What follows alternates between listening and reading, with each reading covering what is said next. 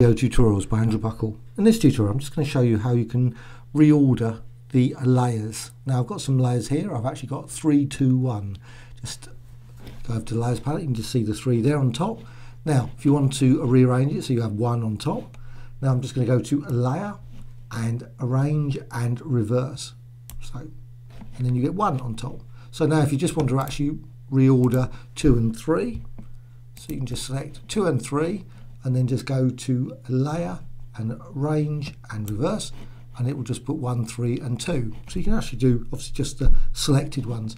Now of course if you've got say like images and you're doing like video or something like that and you want to rearrange these, you can actually just go to there, select all of those, and then you can go to a layer again and arrange and reverse, and you'll see 80 goes there and then 69 at the bottom. Right, also of course if you actually want to just say select that one and maybe select that one and select that one, and again you can do the same, so you can just turn around and say arrange and reverse, so you can move them around, so 69, 73, 78. I hope you found this of interest.